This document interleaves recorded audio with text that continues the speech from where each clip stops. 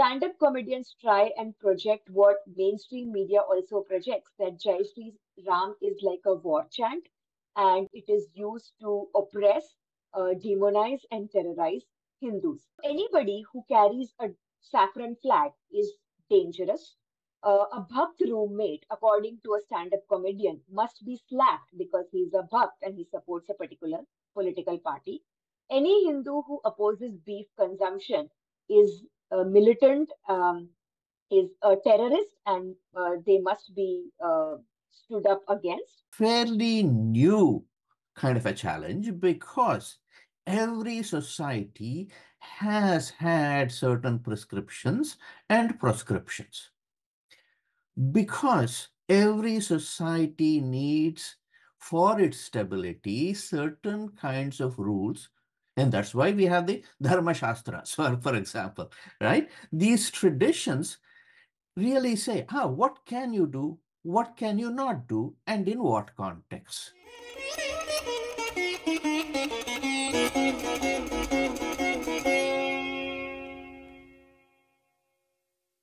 Namaste and good evening to all the viewers that have joined us today. Welcome to another episode of Sangam Talks. I am Ojasvi Mishra, who will today be conducting the talk that has been deeply researched by our speakers today, which is titled Representation of Hindus and Hinduism in Indian Stand-up Comedy.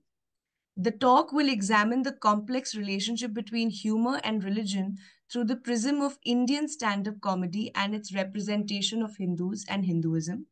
The speakers that we have today begin with Professor Ramesh Rao ji, who is a professor of communication studies at Columbus State University, having worked in India briefly as a bank officer, a school teacher, and a copy editor for a major newspaper. He earned a PhD in communication from Michigan State University. He is the editor of IndiaFacts as well. Followed by him, we have Dr. Nidhi Shendurnikar ji, who is an assistant professor in the Faculty of Journalism and Communication in the Maharaja Sayaji Rao University of Baroda. She has a close to a decade of teaching experience and research experience in the field of media and communication studies. She is interested in research and teaching of Indic perspectives. We also have Avinash Brahmabhatji, who is an alumnus of the Faculty of Journalism and Communication at the Maharaja Sayaji Rao University of Baroda, Gujarat. He is a passionate policy consultant, a budding strategist. He is interested in researching, writing about dharmic issues. And then lastly, we have Rutvi Dattani ji, who is a marketing strategist and an independent media columnist. She has worked with outlets like Swarajya and Outlook India in the past. She is keenly interested in exploring Indic narratives vis-a-vis contemporary events. I welcome all of our speakers and I request you to take over and help us understand the research and the essence of it. Namaste, everyone. Dhanyavad Ojasvi ji for the kind introduction. And before I hand it over to my co-presenters, Rutvi Dattani and Avinash Brahmbhatt, who will navigate us through today's topic through the presentation, I would just like to provide a very brief backdrop to this research paper that we presented in Germany last year in a conference in Germany, August 2023. The conference was on metaphor and misinformation, religion in media-driven worlds, and we have basically tried to understand the complex and interesting relationship between religion and popular culture with a focus on Hindus and Hinduism in Indian stand-up comedy. The study started as a student project in 2021 and it culminated with us presenting this paper in a conference at Ruhr University in Germany. To take us through the presentation today, we have Prithvi Dattani and Avinash Brahmbhatt. Our talk is divided into two sections. Prithvi will provide a brief backdrop and introduction to the interesting intersection between religion and humor, and Avinash will talk about our study results. So I hand it over to Ruthvi and Avinash, and thank you all for joining this interesting talk. And I hope that there will be a lot of questions as we go through, and collectively we will be happy to answer any questions that you have. Thank you, ma'am, and thank you so much for the warm welcome and the introduction, Ojasvi ji. We are pleased and delighted to be sharing the findings of this research on Sangam Talks today. Let me offer a brief introduction to what the paper is about. Although stand up comedy traces its origin in the vaudeville theatre in the United States since the late 19th century, it is now one of the most popular art forms, shaping political discourses and narratives across the globe.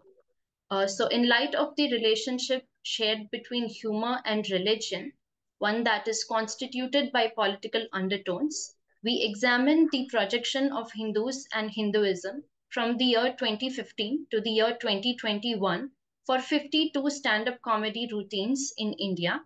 The study was initially conceived as a student project in the Faculty of Journalism and Communication in the Maharaja Sayajirao University of Baroda in the year 2021, and later our team of four, so Professor Ramesh Rao, Dr. Nidhi Shendurnikar, Avinash Brahmbhatt, and myself, transformed it into a full-fledged academic pursuit. We went on to presenting the paper, as Dr. Nidhi mentions, at the International Society of Media, Religion and Culture Conference in Bochum, Germany in August 2023. Today, I will be discussing the history and evolution of humor in ancient Indian and the Western socio-cultural context. My co-presenter Avinash will discuss the data, the analysis, and the findings. And thereafter, Dr. Shendurnikar and Professor Rao will be offering their comments. So the Sanskrit word hasya, which stands for joy, laughter, and humor, is one of the 9 rasas, one of the 9 emotions in Bharat Muni's Natya Shastra, an ancient Hindu text on drama, theatre, and performing arts. Natya Shastra is estimated to have been composed around 500 years before Common Era and holds that theatre is a democratizing space where conversations take place. So, which is why humor is seen as a predominant emotion in Indian traditional theatre and is evoked by the use and display of unusual jewelry, deranged clothing, impudence, and incoherent speech. Pramat is recognized as the god of humor in Hinduism or the deity associated with comic sentiment. So, both humor and the use of comic effect are considered important ingredients of the Hindu storytelling culture and the Indian traditional theatre. Although this is something that uh, a number of contemporary stand up comedians also acknowledge in their interviews, they do largely borrow from their Western counterparts and from the American comedians, given how Western pop culture has been shaping attitudes and beliefs over the years. So, author Lee Siegel, in his 1987 book titled Laughing Matters Comic Tradition in India, writes how he is startled at ancient India's ability and courage to laugh at itself, its flaws, and its experiences, which no other civilization has the capability to do. So, he says that India embraces humor as a cultural and a civilizational phenomenon. Now, the beginnings of stand up comedy routines can be traced in the United States vaudeville theater in the late 19th century. The first person to simply stand up and tell jokes without any accompanying distractions was Frank Fay, who was known for advocating anti Semitism, but he is yet credited with transforming the stand up comedy scene throughout the world. So, and this helps us understand that increasingly the role of humor was seen beyond offering entertainment. Present day comedy routinely challenges hegemonic ideas, questions the status quo, stigma, and prejudice. It is seen as a form of advocatorial art, and therefore it is now deeply connected with the ideas of political activism and social justice. Several authors also align this concept with the ancient Greece terminology of parrhesia, which literally translates to free speech. So they view stand-up comedy as an avenue and as a medium where young people can contest discriminatory practices and express free speech. For instance, the Monty Python group of comedians in 1970s in the Britain television are seen poking fun at the British monarchs and the Vatican Pope using dark humor and absurdist content, in spite of which they are met with good and positive spirit. But humor targeted at religion has not always received the same treatment from all quarters of the society and has not stood the testament of time. So, this becomes evident from instances like the banning of Salman Rushdie's novel Satanic Verses in 1988, where his satirical take on Islam is considered blasphemy. Similarly, a 2012 BBC sitcom, Citizen Khan, invited the issuance of hundreds of fatwas offending religious sentiments. And recently, in 2015, Prophet Muhammad's depiction in the Charlie Hebdo magazine invited terror attacks, leading to 12 people being gunned down and 11 others being injured. If we particularly look at the Indian stand-up comedy scene, a 2015 Being Indian report says that comedy in earlier times was considered a filler. It was prominently used as a filler in music shows and stage performances, and comedians did not command the fame and respect that is being accorded to them now. So, although Indian television did have a number of shows and did earn popularity because of its witty and relatable humor, Indian comedians did not have a dominant presence outside the television. So, the dynamic has largely changed, and we now see that stand up comedy is no more just considered an art form, but is now a huge industry with massive commercial value. So, contemporary stand up comedy is known to have started with Veer Das, who performed at smaller clubs in the United States and then became one of the most successful Indian stand up comedians in English. Generally speaking, the stand up comedy scene has positioned itself as resistance and an anti establishment space since the rise of the Bharatiya Janata Party in 2014. Consequently, we see that comedians who gain prominence and limelight due to their remarks on religion include Veer Das, Kunal Kamra, Uruj Ashfaq, Saurabh Pant, Tanmay Bhatt, among others. And the prominent themes that feature in Indian stand up comedy routines are religious intolerance, majoritarianism, and the otherization of minorities. So, from the standpoint of its relationship with religion, Indian stand up comedy is being routinely called out for its verbosity, disproportionate, biased, and hypocritical treatment meted out to Hindus, Hindu gods, and the Hindu way of life.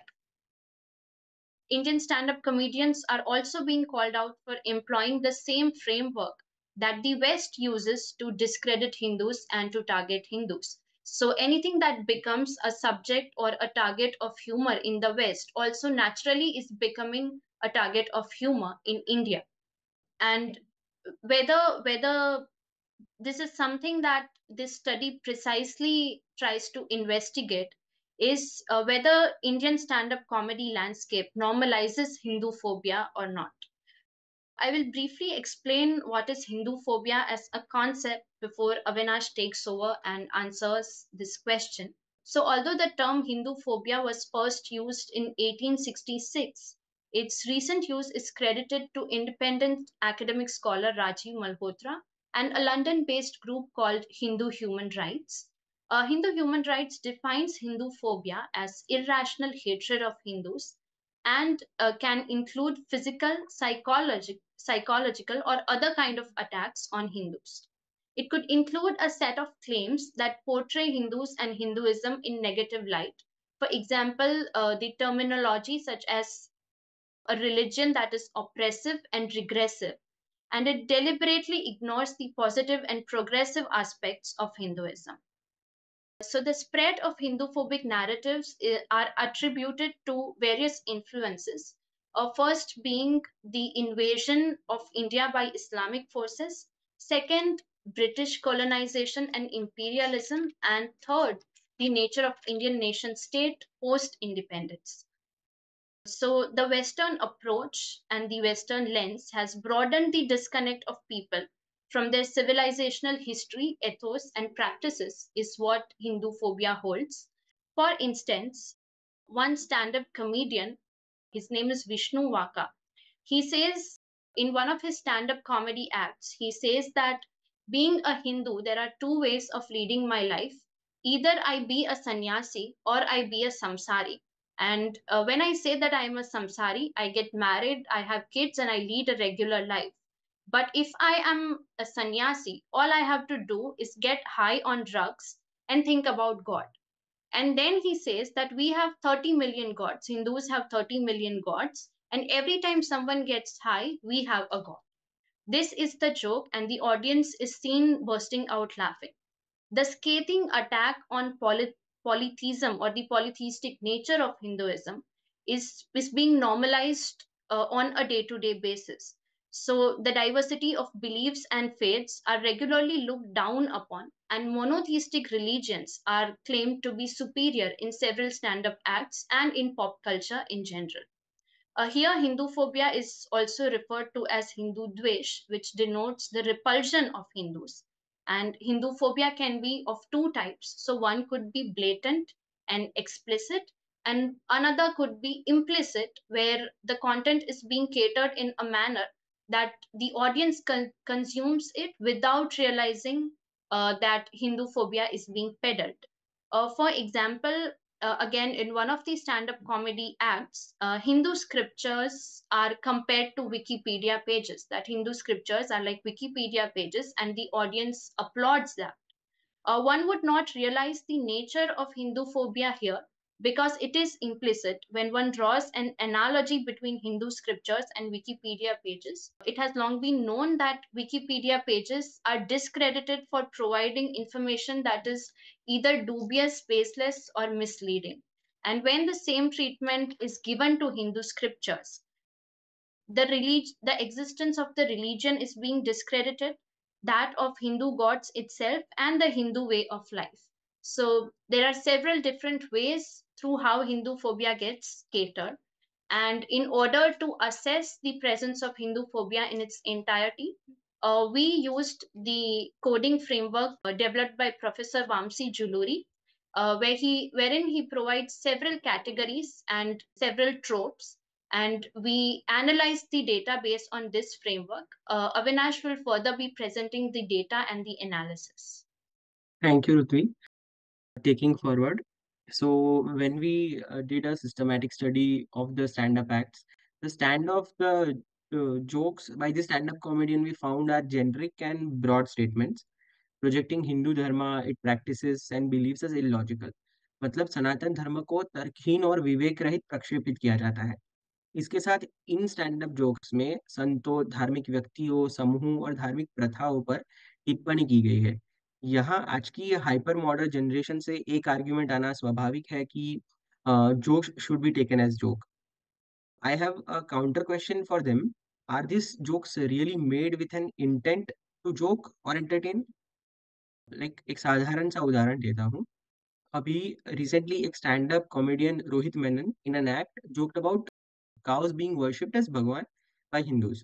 He said, I eat beef. ये लोग beef नहीं खाते क्योंकि भगवान है वगैरह वगैरह। मैं सिर्फ पूछ रहा हूँ कि अगर तुम बीफ खाते हो तो now the God is inside you. Doesn't that make you much closer to God? And if you shit after eating beef, then उसी को तो लोग holy shit कहते हैं. Was this joke actually intended to entertain, or was it an insult to the belief of half a billion, like a billion Hindus? So thus this has been the stance of all the jokes we have listed and analyzed. Humor has always been part of Bharatiya culture, no doubt. But in the highly connected world, when opinions and perception of masses are formed by the mass media, stand-up comedy as a medium of mass communication should be used wisely. The nature, that is narratives of these jokes in the stand-up acts, revolves around questioning Hindu beliefs, mocking Hindu deities and symbols, projecting Hindu rituals and festivals as irrational. स्वाभाविक है जब आप अपनी आस्था को सार्वजनिक चर्चा में एक मंच से हास्य का मुद्दा बनते देखते हैं, तब आप भी अपनी आस्था का तिरस्कार या अस्वीकार करेंगे, क्योंकि आपको एक भय रहेगा कि मैं भी हास्य का मुद्दा बन सकता हूँ. Explaining with a simple example, imagine a classroom scenario where a teacher asks a question to a student. Even if the student gives the correct answer, sometimes the teacher might falsely claim it is wrong to test the student's confidence. Now, if the same question is posed to another student, they might hesitate to answer at all, and he will not even think of saying the same answer, fearing that he might be labeled incorrect or laughed at. Similarly, when Hindus' beliefs are ridiculed and mocked on a stage, they become the subject of laughter, causing people to distance themselves and disowning their own culture, believing it to be wrong even if it is right. This detachment from their cultural root can be can have a lasting effects. Not limited to this, the stand-up like acts mock the valor of Hindu warriors. The glorious history of Bharat is questioned, while the colonial history of British and Mughal era is justified, ignoring the suffering, persecution, and brutality. Hindu knowledge and traditions are misrepresented and misinterpreted, and Hinduism is presented, again, I'm using the word presented, privileged and advantageous than other faiths. Hindu धर्म को दूसरे religion की तुलना में विशेषाधिकृत प्रस्तुत किया जाता है, ताकि जब केवल आपकी भावना और आस्था का मजाक बने, तब आपको अपमानजनक ना लगे, क्योंकि आपके अंतर्मन में यह बिठाया गया है कि आपको विशेषाधिकार प्राप्त है, तो आपका मजाक बनाना उचित है. So, such are the prominent narratives on Hindus and Hinduism popularized in Indian stand-up comedy space. Now, with some examples and explanation, I will elaborate on the prominent tropes employed to tickle the funny bones at the expense of Hindu sentiments. We will understand how the world's oldest belief system, Hinduism, has transformed into a hilariously marketable product in the Indian stand-up comedy space. The most relevant trope, that is mistranslation, denigration of symbol and icon, cultural appropriation, is employed by 83% of the act. In one instance, Surlin Kaur, a female comedian, labeled the followers of ISKCON tradition as porn addicts simply with the logic that the name ISKCON rhymes with the word porn. मजाक में भी एक हिंदू पंथ की ऐसी नकारात्मक तुलना हिंदुओं के बारे में न केवल गलत विचारों को बढ़ावा देती है, पर उनको सार्वजनिक स्थानों पर हास्य का मुद्दा या तिरस्कार का शिकार बनाती है. यहाँ तक कि इस स्टैंड अप एक्ट में यह महिला हास्यकार ने ऋषि मुनि और हिंदुओं के लिए अनुचित शब्द का प्रयोग भी किया था, जो मैं यहाँ नहीं बोल सकता.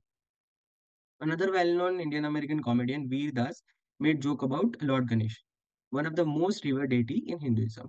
भगवान गणेश को विघ्नहर्ता के रूप में हिंदुओं द्वारा पूजा जाता है, और उनकी विशेषता हाथी के सिर वाला उनका स्वरूप है. इस हास्यकार ने भगवान गणेश के हाथी के सिर वाले स्वरूप को प्लास्टिक सर्जरी गलत है या डिज्नी द्वारा प्रस्तुत हिंदू धर्म कहकर मजाक उड़ाने का प्रयास किया. It should be noted that this joke was made on an international platform in San Francisco. विदेशी भूमि पर एक शो में जहां हिंदुओं का इतिहास जानने वाले लोग शायद ही होंगे, वहां इस प्रकार का मजाक क्या उन लोगों के लिए अपमानजनक नहीं है जो दिन में 10 बार श्री गणेश बोलकर अपना काम करते होंगे? जब एक मूल भारतीय अपने इतिहास और देवताओं का अंतरराष्ट्रीय स्तर पे मजाक बना सकता है और अपमान करता है, तो वहां बैठे विदेशी जनता को क्या वो यह संदेश नहीं दे रहा कि सनातन धर्म तर्कहीन है और भारतीय लोग प्रिमिटिव है? तीसरा उदाहरण है कॉमेडियन कैनी सेबेस्टियन का, जो जिनको दिवाली से शायद कोई लेना देना नहीं है, पर दिवाली और हिंदू धर्म के नव वर्ष पर फूटने वाले पटाखों से अत्यंत समस्या है. इसीलिए वो दिवाली पर फूटने वाले पटाखों को अदर शिट कह के संबोधित करते हैं, और यहाँ तक कि इनके मुताबिक दिवाली पर पटाखे फोड़ना तर्कहीन है और पटाखे फोड़ना वाले लोगों को चांटा मारकर रोकना चाहिए. May be this was a joke and a comic story and the audience to would have laughed out. However, Kenny Sebastian, he conveniently ignores the noise and pollution caused by fireworks during grand celebration and tournaments. This and during other faiths religious celebration. This selective criticism and cultural appropriation of Hinduism raises question about environmental concerns and the freedom to joke about faith, as it seems to be driven by bias against the Hindu community and Hinduism. यहाँ सब देखकर ऐसा लगता है कि पर्यावरण के प्रति इन हास्यकारों की चिंता और किसी की आस्था पर मजाक करने की आजादी तब भी उभरती है जब वह मुद्दा हिंदू समुदाय और हिंदू धर्म का हो. So these were the three examples how in stand-up comedy Hinduism is mistranslated, religious symbols and icons are denigrated, and cultural appropriation is promoted. The second most relevant trope that is insult to deities, destruction of symbols, their festivals, and religious and cultural practices was also found in 83% of the acts. So in like one stand-up comedy, Alokesh Sinha compares the Hanuman Chalisa, one of the most sacred Hindu prayer recited daily by 500 million Hindus in India, to an ineffective antiseptic. सो यहाँ विचार करना महत्वपूर्ण है कि क्या लाखों हिंदुओं की धार्मिक भावनाओं की कीमत चंद हंसी के सामने शून्य है. Another instance involves a comedian, Atif Mohammad Aziz, mocking the Ram Mandir and its movement. यहाँ हास्य कलाकार कहता है कि राम लल्ला आएंगे, इमेजी का यहीं बनाएंगे. अपने धार्मिक स्थलों को पुनः प्राप्त करने के लिए संघर्ष में अपनी जान गंवाने वाले हिंदुओं द्वारा किए गए बलिदानों को अनदेखा कर मंदिर की तुलना एक मनोरंजन पार्क से की गई है.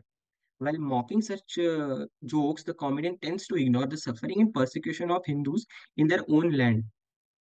So, in the third example, a comedian, Alexander Babu, made sexualized reference to goddess Ma Parvati. It is worth noting that among the major religion in the world, Hinduism stands out in worshipping female deities and recognition of feminine divinity. सभी धर्मों में जहाँ हिंदू धर्म देवियों की पूजा करने में अलग पहचान रखता है, वहाँ हिंदू देवियों का मजाक एक सामूहिक लोक मंच से खुद को हास्य कलाकार कहने वाले बनाते हैं. On one hand, when the world has taken its first step towards feminism and is talking about women rights, at the same time there is Hinduism, which has been talking about feminine power and worshipping Shakti since yugas. So these were the three examples how in stand-up comedy, deities are being insulted in the form of jokes. The third most prominent trope identified is erasing, mocking Hindu views of Indian history. So in one example, a stand-up comedian, again Alexander Babu, equates Hindu scriptures to Wikipedia, thereby diminishing the depthness and richness of the sacred text. This comparison not only undermines the vastness of Hindu scriptures, but also questions their accuracy in relation to Wikipedia pages. जैसे Wikipedia से जानकारी प्राप्त करने पर विश्वसनीयता संदिग्ध हो सकती है, क्योंकि वहाँ किसी भी विषय पर कोई भी जानकारी संपादित कर सकता है. वैसे ही हिंदू ग्रंथों की विकिपीडिया से तुलना कर उनकी सत्यता पर हास्य की परछाई में सवाल उठाया जाता है. In the shadows of stand up comedy, the authenticity of Hindu scriptures is questioned with comparison to Wikipedia. Another example involves Vedas referring to Hindu polytheism as avengers by Hinduism, like mocking the belief in multiple deities by linking Hindu gods to comic book characters. Hindu धर्म के लोग सूर्य देव, चंद्र देव, समुद्र देव ऐसे 33 कोटि देवताओं की पूजा करते हैं. इस विविधता को कॉमिक बुक के पात्रों से देवी देवता की तुलना की गई है. शायद हास्य कलाकार महोदय वीरदास यह कहना चाहते हैं कि कॉमिक बुक कैरेक्टर की तरह हिंदू देवी देवता काल्पनिक है और वास्तविकता से इसका कोई संबंध नहीं है. Furthermore, there is an instance where Kunal Kamra mocks Hindus for expressing concern about persecution by claiming that Hindus are not in danger, but rather the logic is in danger. Like comedian dismisses the legitimate threat faced by Hindus from various forces. Such mockery undermines the reality of challenges faced by the Hindu community across the globe, from persecution of Hindus in Pakistan, Bangladesh, or be it with the most recent in Sandesh Khali, West Bengal. Such comedians bravely jokes about Hindus being illogical for being vocal about their persecution, but comedian lacks courage to speak when it comes to Hindu rights. This shows a clear bias in their opinions. So these are the three examples of how Hindu history and views are mocked and systematically erased, calling them illogical through stand-up acts. The fourth prominent trope identified in analysis is the projection of Hindus as lacking self-control, engaging in irrational actions, and being superstitious. So, a female comedian, Radhika Vaz, asserts that Hindus have not evolved simply because women observe the auspicious fasting tradition called Karwa Chauth. So, this fasting is labeled as irrational and superstitious. It's worth noting that fasting is a spiritual practice observed in numerous religions across the world, but it is called out irrational when it comes to Hindus. यहाँ तक कि यह महिला हास्यकार ने करवा चौथ के लिए एक अभद्र शब्द का प्रयोग किया था, वो भी एक सार्वजनिक मंच से, जो मैं यहाँ प्रयोग नहीं कर सकता. In yet another example, Vedas mocks the reverence for cows in Hinduism, suggesting that not consuming beef makes Hindus unprogressive.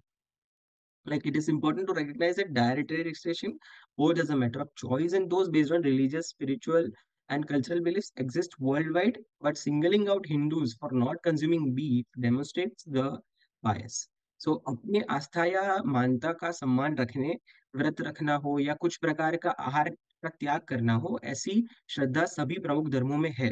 पर हास्य के मंच से केवल हिंदू धर्म को अंधश्रद्धालु और तर्कहीन बताना इन कलाकारों का पक्षपात प्रदर्शित करता है। So these were few examples how Hindus are projected illogical and superstitious in the stand-up acts. The fifth most prominent trope identified is use of propaganda, dehumanization, demonization tactics against Hindus and Hinduism. So Kunal Kamra in the stand-up act refers to Hindus sacred chanting Jai Mata Di as unscientific while narrating an apocalyptic story. While the scientific nature of any chant can be debated, labeling it as unscientific can be seen as propagandist techniques aimed at portraying Hindus who rely on chanting during challenging period as inherently irrational. So, in another example, Munawar Faruqi narrates communal incidents, that is the 2002 Godhra riots, while deliberately ignoring primary victims, Hindus, and refraining from highlighting their experience of religious conflict. So, the intentional omission paints an incomplete and biased picture aiming to demonize Hindus and portray them solely as oppressors, disregarding their own status as primary victims. ऐसे ही कई हास्यकार अपने jokes में हिंदू का अमानवीयकरण करते हैं और हिंदू की छवि को दानवीयकरण कर उनके उत्पीड़न को और समाज में उत्पीड़क के रूप में प्रस्तुत करते हैं. We observed a recurring pattern of techniques employed by these stand-up comedians, where they tend to overlook, downplay, ridicule, and trivialize to some extent dismiss the genuine concern faced by Hindu community in today's India. Humor of such nature may instill fear and apprehension towards Hindu, thereby robbing them of their dignity. So, an example of how these jokes play out in the public discourse is evident in the case of terrorist Adil Ahmed Dar. He was a 19-year-old terrorist who carried out the terrorist attack on paramilitary forces in Pulwama in 2019. So, a video of him was released after the attack where he's been seen documented saying that you cowfish drinkers don't have a chance to stand against us. So, like I would here want to quote Madhu Kishwarji. She's a well-known Indian academic commentator. Recently, on a public platform, she presented it really well. She said that if there is an endangered species on this earth, it is Hindu of the subcontinent. In the last 1,000 years, the area from Afghanistan to Bali was of this Indic Hindu civilization. Hindus have already lost 80% of this and are confined to 20%. Even this 20% that is left is endangered in the guise of secularism. I think she's absolutely right. In the name of freedom of speech and secularism, primarily the Hindus and their civilizational history falls victim to being a joke in the stand-up comedy. There may not be direct consequences of these jokes, but the long-term implication of Hindu-phobic stand-up comedy are far-reaching and deeply concerning. It gradually fosters disconnect and disillusionment among Hindus and their own traditions, instilling a sense of disregard, self-loathing, and self-pity. Our findings suggest that this research can serve as a valuable framework for analyzing other popular culture towards like portrayal of Hindus and Hinduism, such as on televisions, films, advertisers, and memes, and even in social media content. So, like the power of humor is immense. It can uplift, unite, and bring joy, but it can also perpetuate stereotypes, erode identities, and fuel prejudice. By shedding light on Hinduism in comedy, we aim to initiate this crucial conversation that encourages sensitivity, empathy, and understanding in our increasingly diverse and interconnected world. I would like to end with a profound quote by Colonel Dell. Like, if you want to bring down a nation without firing a single bullet, their and dilute their culture, tradition, and history, thus orchestrating the society's destruction from within. Like as we reflect in our finding, we recognize the immense power and impact of stand-up comedy as a cultural force. It has the power to shape opinions, alter perspective, and influence societal norms. However, with this power comes great responsibility. As it is said, a nation is only as strong as its cultural fabric. I would like to hand it over to Nidhi ma'am from here. Thank you so much, Avinash, for laying out very clearly with some examples from our sample data set as to how Hindus and Hinduism are represented in Indian stand-up comedy. I would like to add to what Avinash has said with a few more examples. So, apart from the tropes that were discussed by Avinash, and these were identified as five major tropes that were found with respect to the representation of Hindus and Hinduism in Indian stand up comedy. There are also some additional techniques and tropes that we found through our sample set. For example, stand up comedians very consistently attempt to erase and silence the Hindu view of history. How do they do so? So, for example, they don't talk about the vandalization and the destruction of Hindu temples by invading forces.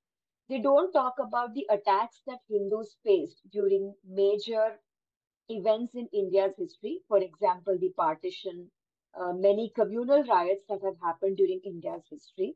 Whenever they bring up the topic of love jihad, they always try to dismiss love jihad, they always try to underplay love jihad, and they try to present love jihad as something that is a figment of imagination of the Hindu mind.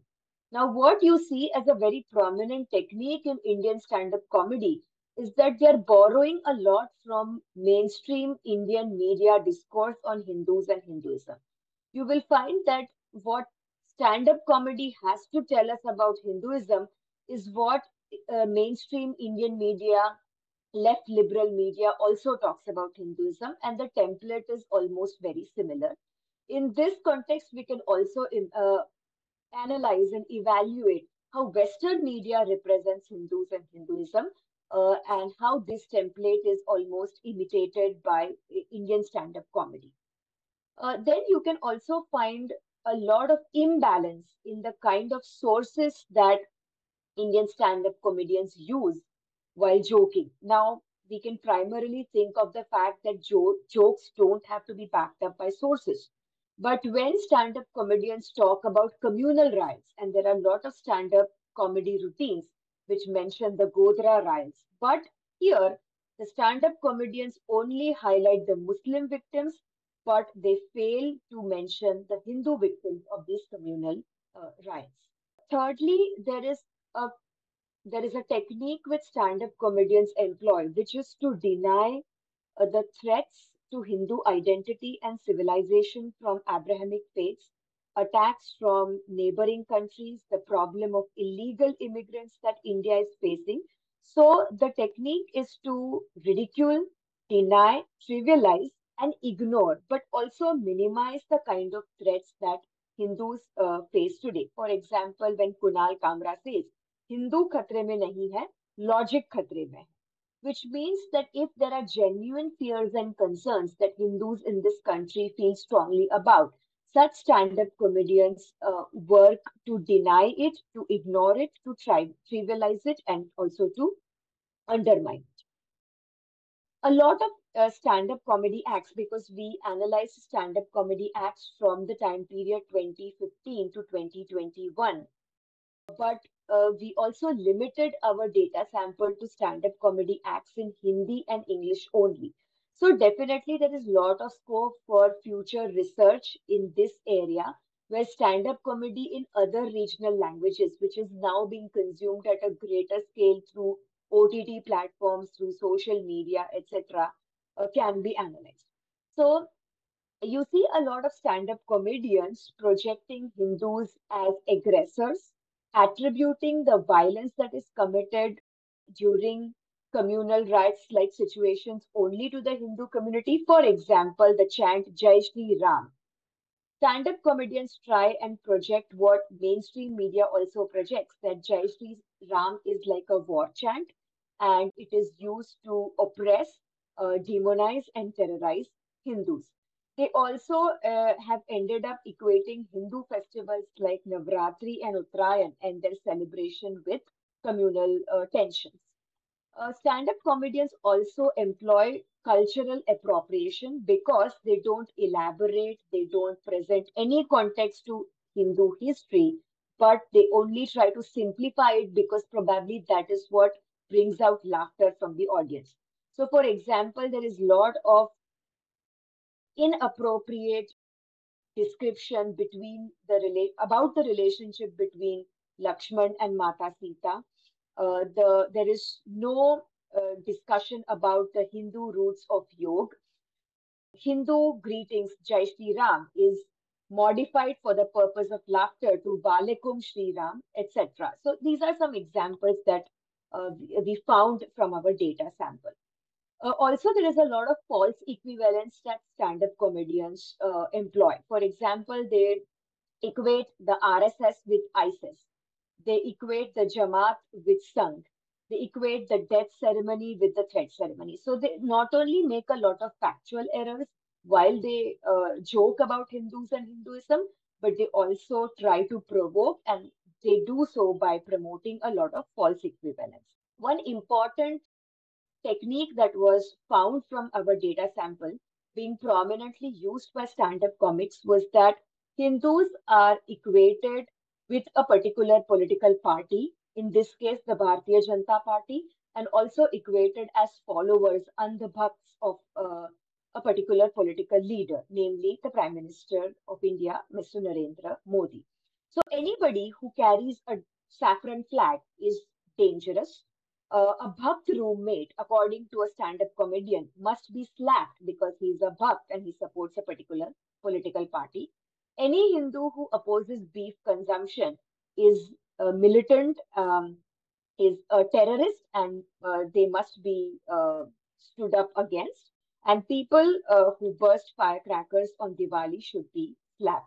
So the nature of some of these jokes, where there is a clear demonstration of propaganda, dehumanization, and demonization of Hindus, there is a political technique that is being used to do so, where pejorative and derisive comments are being made about BJP supporters, and BJP supporters are equated to Hindus, are equated to being bhakts. And Hindus are also constantly blamed for the backward status of Indian minorities. And for example, one stand up comedian says that how can somebody who is a BJP karyakarta equal to a Hindu have anything to do with women empowerment?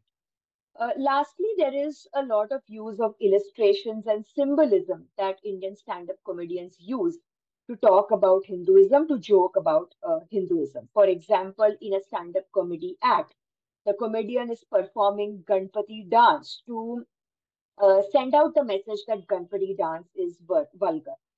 Veer Das, in one of his well-known stand-up comic acts, performs yoga poses, gives these yoga poses a very funny name, and does these yoga poses in a very comical way. There are stand-up comedy acts where mantras are mimicked, and the comedian is also claiming that saffron is equal to suspectful intention and violence. So, as Avinash has rightfully offered conclusion to our research, I would like to end by saying that we started this as a very preliminary kind of a study because when we were reviewing literature on the media representations of Hindus and Hinduism, we found that there is a dire need for academic work to be done in this area. But stand-up comedy is one genre, one form of pop culture which is extremely popular, liked by young Indians on different kind of platforms. And these stand-up comedians are also influencers who can very easily impact young minds and their perceptions about a deeply complicated, layered, and nuanced topic such as religion. So, because there was no study on how Indian stand-up comedy, which is a rising pop culture phenomenon, projects Hinduism, we decided to take this up as rigorous academic work. But of course, there is scope to study other forms of pop culture, such as films, meme content, television, OTT platforms. If all of us are aware, there is a lot of discussion already in the public domain about how OTT platforms and web series talk about Hindus and Hinduism and what kind of narratives they employ with regard to the representation of Hindus and Hinduism.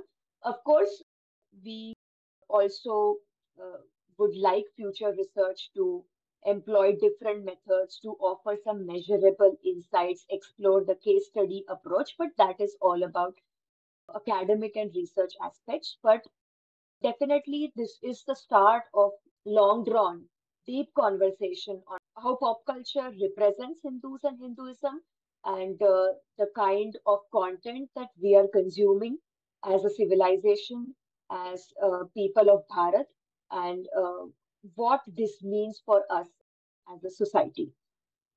So, this is our research team. It was led by Professor Ramesh Rao, myself, Dr. Nidhi, Avinash, and Ruthvi, who are former students, alumni of the Maharaja Sayajirao University of Baroda. And currently, we are exploring publication avenues for our paper. Thank you, everyone, for a patient listening. And we are open to any comments, observations, and questions that you may have. Namaste. First of all, I would like to thank both the speakers, though I joined it later. So therefore, if my question has already been covered, you have to excuse me for that. My question is, in the context of freedom of expression, freedom of speech, enshrined in our, constitution and, upheld by Supreme Court in various circumstances. And also a lot of thinkers, like for example, if I quote Dr. Anand Ranganathan, he always is a swear by freedom of, I will fight, like that he says. So how do we fight this menace of stand-up comedians denigrating and whatever you have explained, all these, what can be done? How to protect the youngsters, impressionable age youngsters? This is my concern and question. Thank you. And it's my pleasure to answer the questions. And it's a very important observation about speech. After all, that's what distinguishes human beings. Our ability to create words with words. And if someone is to proscribe and prescribe, how do we respond? Now we have, in the modern context, because what Dr. Ananda Ranganathan or any of the free speech absolutists, as we call them, say is that, look, once we take the first step towards curbing or proscribing certain speech, it's a slippery slope. Who decides what is right? Who decides what is allowable speech, and so on? And that is, of course, a very important question. But that is a fairly new kind of a challenge because every society has had certain prescriptions and proscriptions. Because every society needs, for its stability, certain kinds of rules.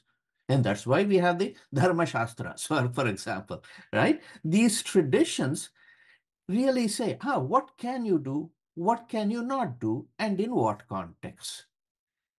And unless we realize, and this is, let me give you an example of where speech can undermine, defeat, destroy carefully built worlds that have offered not merely some kind of an emotional solace, but which has been the foundation for building civilizations.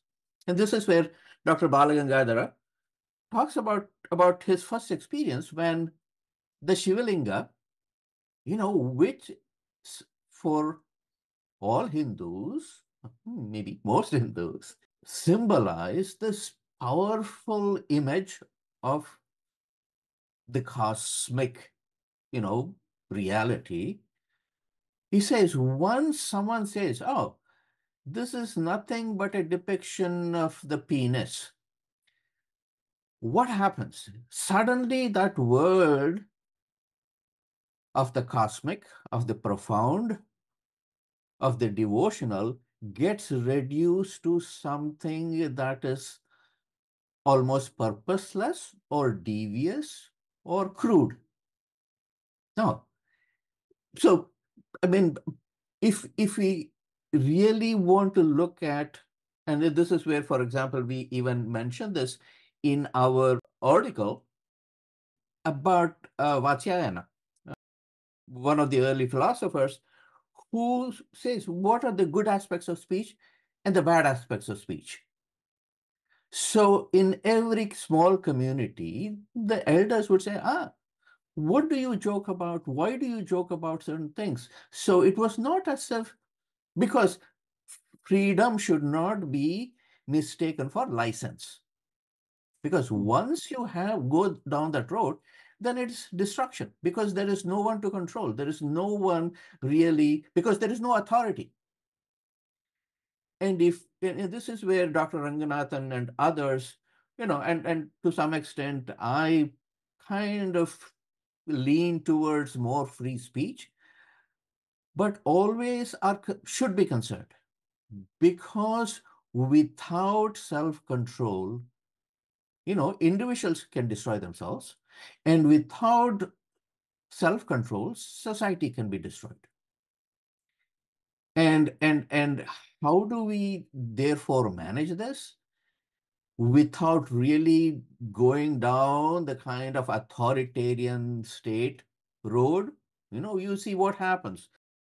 I just saw yesterday a really, uh, you know, powerful and depressing video of a teacher being flogged in Afghanistan because he sought to teach young girls.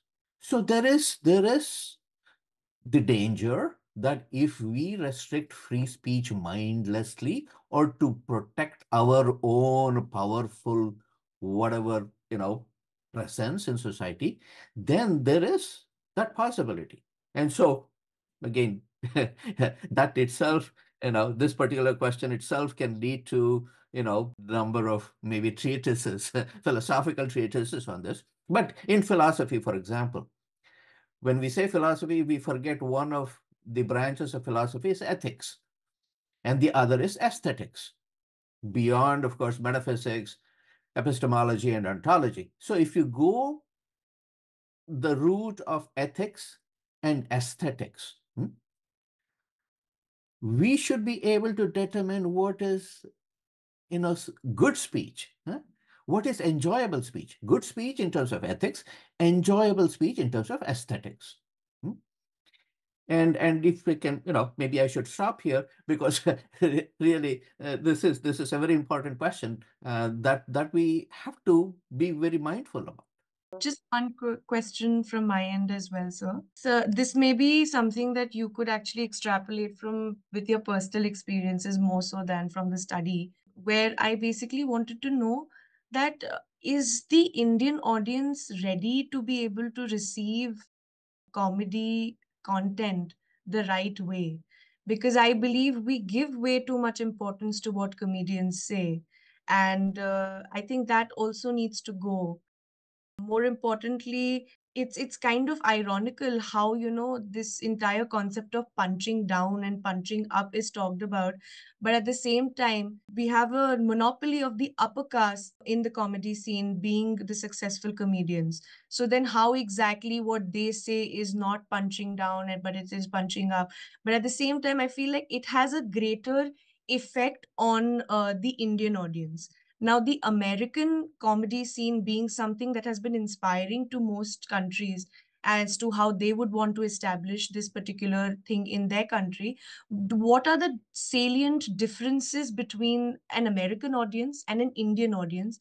And is it that maybe we take our comedians a little too seriously? I mean, they're jokes, and these people are clearly not very qualified to have opinions on the things that they're talking about. So I think we should forget it within that one particular set, but I think we carry it with us far too long. Yeah, here again, you have raised a dissertation level topic. One could write, hundreds, if not thousands, of pages about it. It's very important to kind of recognize this idea about humor being used as social commentary. humor being used as ideological approaches to social justice, social engineering. Therefore, your question, how powerful are these narratives? We can, of course, use a variety of theoretical lenses to kind of say, but we have, to some extent, gone the data collection route. We are not simply making up these things. We all commonsensically know these have some effects, but we have tried to carefully collect data so that we can make a point, but we cannot make all of the points completely because there is so much else going on. So in terms of whether they have an effect, you can take up something like Gerbner's cultivation analysis and look at the kinds of things. The more people watch certain things, the more they believe it is reality. So if you can just extend that, what can happen to those who listen to these kinds of jokes, quote unquote, is that people can get deracinated, completely removed away from culture, or begin to distance themselves. Oh my goodness, look at who we are. Or if Hindu, issues, Hindus are being mocked or you know dismissed or is even considered unworthy, surely that has an effect on the young who may not know as much about the reasons why there are certain practices. What is the value of practices? What is the value of disciplined thinking? What is the importance of ritual? Because most people, and here again, I think it is not just that the upper caste or it is the anglicized, already deracinated group that is providing most of such humor.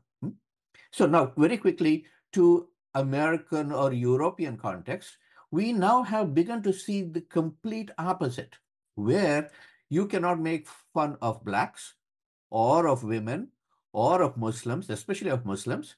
And in fact, one of the responses that we got to our journal article, they mentioned, oh, there are jokes about Christians, there are jokes about Jews, but they did not mention jokes about Muslims and Islam because they clearly know the kinds of effects that, and very clear, as we can see what is happening in the US right now and Europe after the October 7th events. So no one is making jokes about Muslims, even though stand-up comedians have the opportunity of making it. So this is fascinating to observe, to see how humor has been used for political ends, for seeking social justice, for social engineering, and that is a real problem.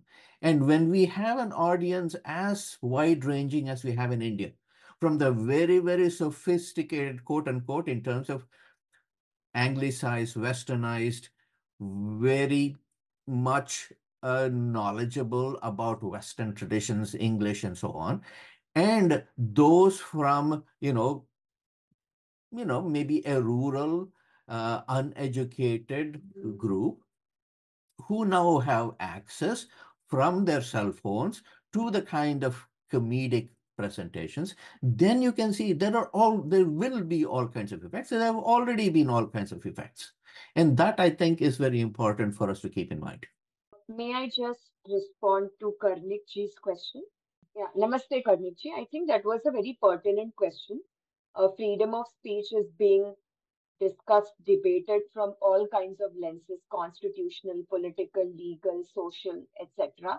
But even the Constitution does not give absolute freedom of speech, which all of us acknowledge, and there are limitations placed on freedom of speech, such that your exercise of freedom of speech cannot cause harm to societal order, the integrity of the nation, to the communal relationship between people, etc. So that is clearly well laid out in our constitution itself.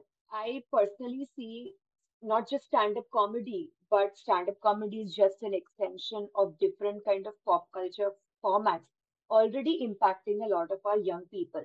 Now, what can be done is that first we need to open this up for discussion because we have not discussed this in our public domains, in our classrooms, in our media spaces, in our policy and government spaces for a long, long time. So, the first thing that we need to do is just discuss different representations of different communities in different pop culture formats. And second, in the public domain, we already see a lot of counter happening to these stand-up comics or to OTT platforms or to Bollywood films, etc. Not resorting to means of violence, but resorting to litigation. So there are a lot of groups or well-meaning individuals who have taken these matters up legally. And they have also tried to engage with these stand-up performers in a civil way, trying to understand why Hindus and Hinduism have become a constant target of their jokes when they leave out other faith groups very conveniently. So there are a lot of collectives, a lot of groups, individuals, people, organizations who are making the effort to bring it to the notice of the public space, of the courts, of the government, bring it to the notice of academics, etc., that this is what is happening and this must be countered. First, this must be discussed, and second, it must be countered legally. So if I find something objectionable, I can go and file a PIL, I can go and file a litigation, and then I can take it up. That way, it gets that space. The most immediate thing also is to produce our own content. As Hindus, as people from the Indic ecosystem, we also need to churn out our own stand-up comedy. So we are not saying that stand-up comedy should be banned or young people should stop watching stand-up comedy, but we also need to create content because we have social media, we have OTT platforms, we have producers who are ready to invest money into content creation from our side. So if there can be stand-up comedy that makes fun and targets Hindus, fine. We can have stand-up comedy that builds on the Hindu discourse very positively and offers our young people another perspective. This can be done with films, this can be done with internet content, this can be done with advertisements, this could be done with TV serials and all forms of pop culture. So that is my response to your question. And a brief response to OJSPG's question. Even we sometimes think that what is the impact that these stand-up comedians can have? But you just look at the election debates in 2014 and 2019. A lot of the so-called independent media platforms, they gave space to these stand-up comedians to discuss election issues, election results, election narratives, etc. So I don't think that these are only stand-up comedians. They are there for a particular purpose. Their job is to set the narrative and they are just doing their job. It is only today that we are looking at the role played by Bollywood films, Hindi films, critically. We can think of, okay, what is the role of a Bollywood film? It doesn't create much impact. People go to a film theater and they watch and they forget.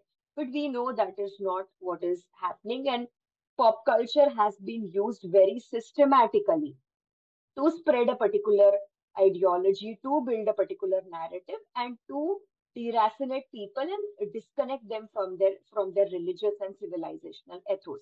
Now that we are looking at Hindi films, pop music, Hindi TV serials, advertisements critically, the same lens should be applied at stand-up comedy. And since our young people are now on social media and these stand-up comedians are also influencers, so I may be a young person watching this stand-up comedian and I may take his or her view about policy issues, about social justice issues very seriously. And I am not being exposed to content from an alternate perspective at all.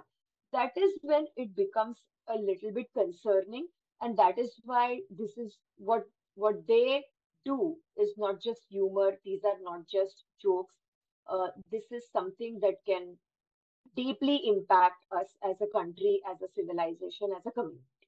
And the difference between those people and the comedians that we are talking about now is that those people were educated. They actually knew the culture that they were born in. They could make fun of bits of it and still respect other bits of it. I think what we are fighting is a bunch of, well, if I may say so, not very bright and not very educated people, but very dangerous.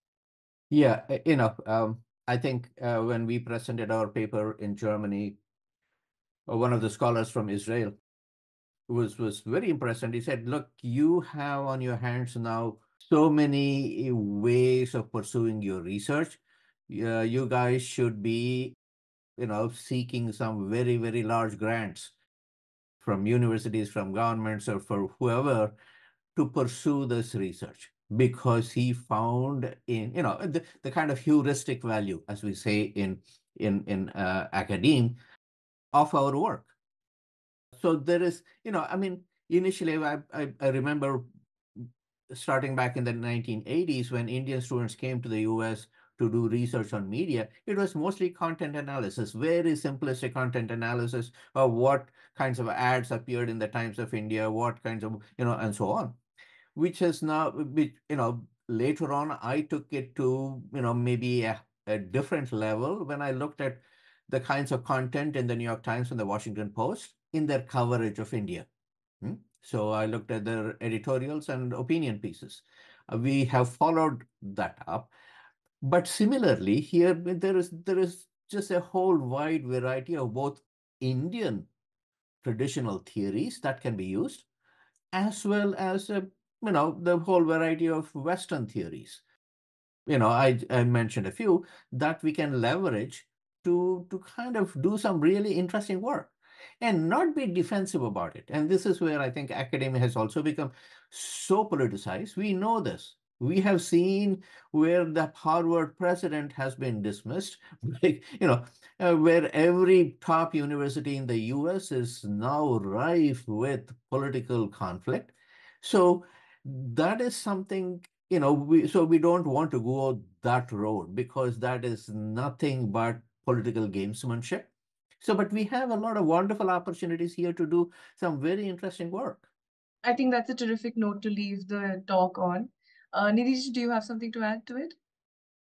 Yes, first of all, thank you, Jayji, for your comments and suggestions. I think there is some very wonderful work happening with regard to the crisis in Indian education, Indian higher education, and how the current set of Indian education has been impacted by colonization. I think Sahana Singh ji has done wonderful work in that regard. I would just like to add that we only limited our study to the jokes that were made on religion. But Indian stand-up comedy is a very wide landscape, and Hindi and English are prominent languages in which Indian stand-up comedians do their presentations.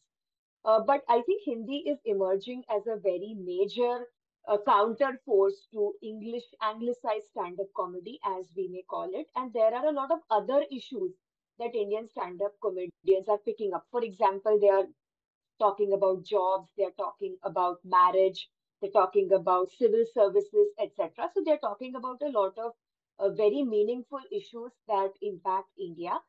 And we could also look at regional stand-up comedy happening in Gujarati, Malayalam, Maithili, Haryanvi, etc. And I believe that these are the counter forces to these anglicized stand-up comedians, because when I look at, even cursorily, when I look at their stand-up comedy routines, they talk about a lot of sensitive issues, but they do it very respectfully. They are not demeaning, and they address a wide range of audience who can relate to them because they are generating comedy, generating humor, joking in their own language.